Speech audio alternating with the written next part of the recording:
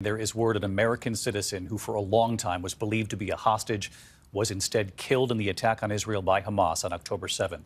His body held by Hamas in Gaza ever since. Matt Gupman from Israel tonight.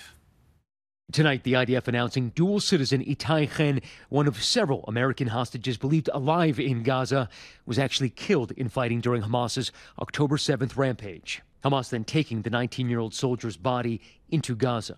In the weeks after the attack, we spoke to his father. Ruby, are you hopeful that you will ever see your son again?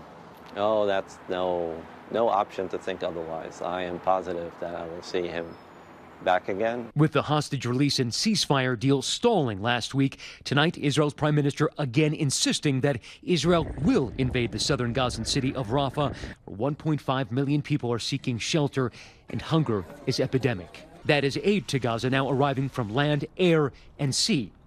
For the first time, a ship is en route to deliver aid directly to Gaza. Working in coordination with the Israeli military, the NGO World Central Kitchen is sending 200 tons of rice, beans, flour, and proteins set to arrive as early as tomorrow. Our team in Gaza filming trucks carrying landfill to northern Gaza to build this makeshift anchorage. Once this gets there, it'll be offloaded by a crane, it'll be put on trucks, and we'll be taking that into northern Gaza. And the U.S. set to build another temporary pier off the coast of Gaza. Hours ago, 500 U.S. troops deploying from Virginia.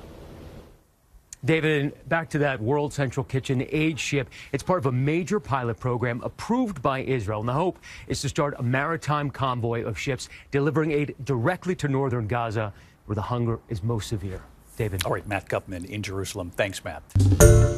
Hi, everyone. George Stephanopoulos here. Thanks for checking out the ABC News YouTube channel. If you'd like to get more videos, show highlights, and watch live event coverage, click on the right over here to subscribe to our channel. And don't forget to download the ABC News app for breaking news alerts. Thanks for watching.